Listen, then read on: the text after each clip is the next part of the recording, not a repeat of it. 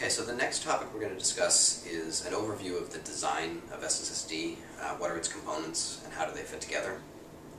And I'm going to attempt to draw this. This will be a poor attempt, but the SSSD, despite its name as the System Security Services daemon, is actually a collection of services. It's a collection of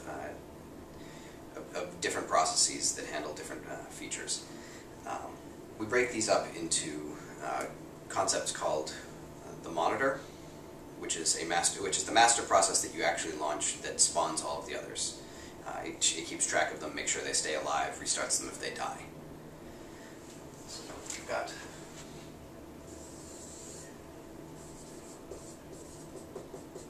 the monitor sitting here that starts everything else. Then we have what we call responders. These are the processes that actually listen for requests from clients and answer those requests. They also manage access to the cache. So we've got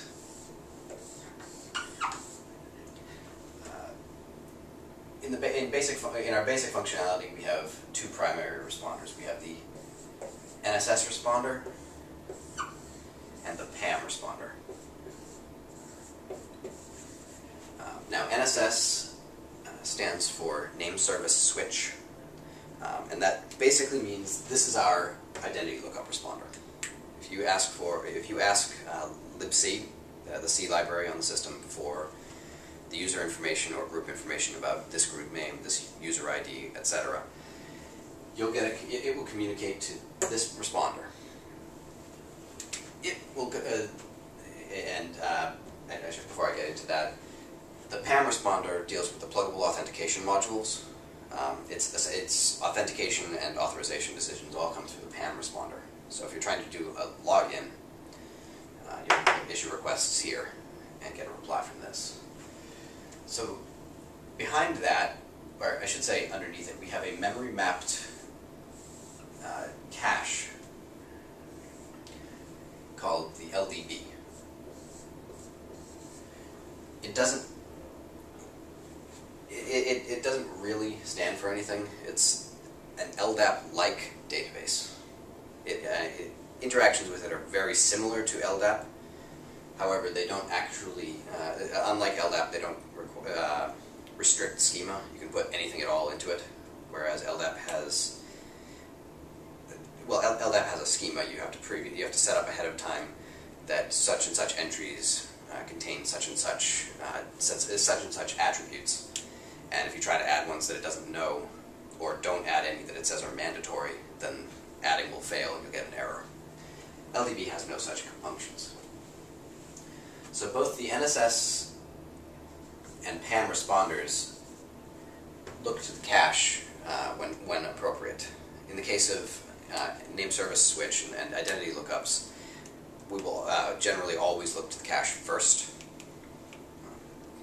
And as long as the cache entry is valid, we'll return that.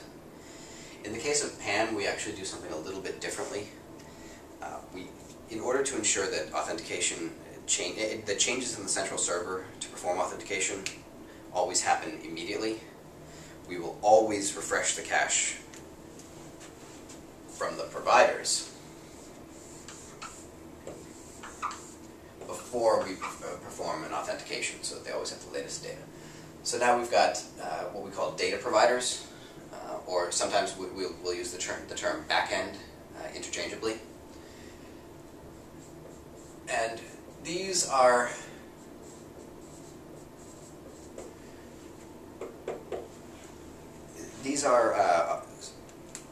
processes that are configured to talk to a specific LDAP server and a specific Kerberos server, or in the not too distant future a specific Radius server, and perform the actual identity lookups and or authentications as needed.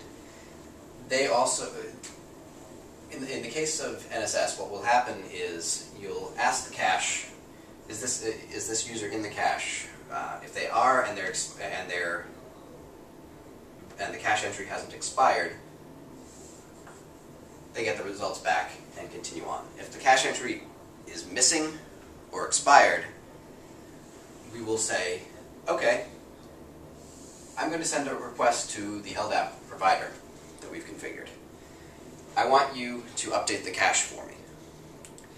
Now this is actually a key point. We do not get data back on this communication. LDAP provider goes, it connects to the network server, it updates the cache, and then just tells NSS, okay, everything is solid. What is in the cache is now official. And if that means that the LDAP server didn't find it, the cache is still empty. Now NSS returns, we don't know it. But all data is returned through this communication. And this is done to guarantee, at least partly for ourselves as engineers, to make sure that that we never get into a situation where the cache and the responder are not in agreement. In the case of authentications, this is a bidirectional communication. Of course, really all you're getting back are success, failure, expired password, for the most part. And we'll touch on password changes a little bit later as well. So that's a bit more of a back and forth communication. So, and as I said, the monitor maintains every single one of these processes. They all fork from the monitor and are restarted if they die automatically.